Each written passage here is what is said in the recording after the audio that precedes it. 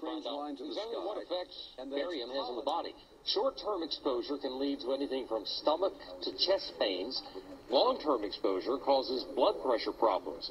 Ryan addressed concerns by chemtrail researchers that barium could be meant to wear down a person's immune system. You're talking about dominating our air supply without the human consent in a way that is difficult for many of us certainly to conceive, and certainly many of us refuse to accept it even in the light of sufficient and overwhelming evidence. Stay in the atmosphere because they wouldn't be doing it every day. These things mix with the air we breathe, and they are not healthy. So this was the reason I began to question, because if somebody's doing something that might harm you or your family, you want to find out what it is. Absolutely. And the thing, even without knowing, George, even without knowing the exact composition of what's being sprayed, you can get some indication of the potential health risks from epidemiological studies of pollution particles. I mean, these are, after all, a kind of pollution particles. And what studies have shown is that the particles in the size range are associated with Alzheimer's disease, lung cancer, risk for stroke, risk for cardiovascular disease, lung inflammation and diabetes, reduced renal function in older males. And yet most people would have no idea it's coming from above. From above, morbidity and premature mortality, decreased male fertility, low birth rate, onset of asthma, increased hospital admissions, and increased cognitive or decreased cognitive ability in older women. Marv, in your opinion, where are they loading up these planes? Where are they taking off from? And I cannot find one of these pilots. Have you been lucky enough to find one? Somebody to be a whistleblower? I'm sure that. First, let me say in a more general sense. I've written to, and this is on my website. I've written to the mayor of San Diego and the police chief to tell them about the health risks, and then that they should be doing something about it. They should be warning children not to be playing outside when the spraying is going on, things like that. They did nothing. They did nothing. Now, there's certainly laws, childhood endangerment, for example, that should be covered by this, but apparently there is some secret gag order, which has to be an illegal gag order. Nobody has the right to poison the air we breathe. Nope. And to order people to be silent about it or to lie about it. Nobody has that right.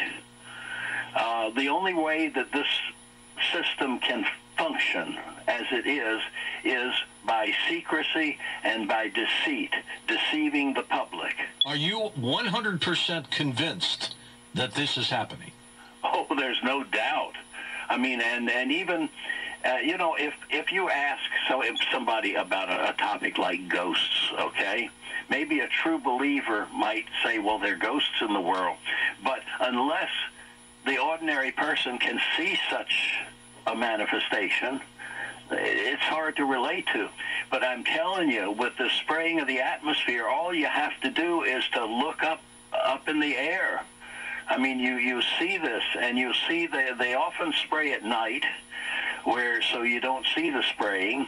But what the gross effect after the trails disperse is to leave a white haze in the sky. That's the light that's being scattered by those. It looks like smog, but it's not. Yes, that's right. It's light that's scattered by those particles. And you mentioned the word conspiracy theory. That was a term that was invented by the Central Intelligence Agency. That's right. Back during the Kennedy assassination. To put down people who were getting too close to the truth. Exactly, and that is the big lie now. They'll I've been branded a conspiracy theorist and all sorts of other things. Southern California, Marv, is getting blasted with horrible fires. There's been a drought for some time. The concern now of mudslides if and when it does rain. But do you think these fires have anything to do with these sprays? No, I know that the fires have something to do with You know the sprays. they do. All right. Well, if only in the sense that we have, there has been an artificially created drought for the last 4 years or so. It has been artificially created by all of the spraying. The weather moves from west to east, and so the spraying takes place over California and off in the Pacific, to the eastern side of the Pacific. And the whole purpose is to prevent rain from falling in California. And on my website, you'll see a line that just links to California desiccation, and the reason for, and it contains a NASA worldview photograph that shows the spraying over Southern California, and it shows the spraying, the heavy spraying at the edge of the Pacific Ocean, and it shows the white clouds that can't pass it and that are just moving upward. Now, these things may be augmented by radio frequency controls. I don't have any insider knowledge on that. Marv, if these people who are behind this are listening to this program right now, they must be going crazy listening to it.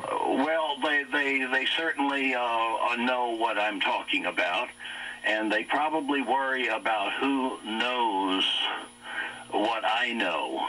We have been following, and I'm going to be doing another report on that in the next coming week or two, of holistic doctors. Some 81 of them now have been killed or have died in very bizarre situations.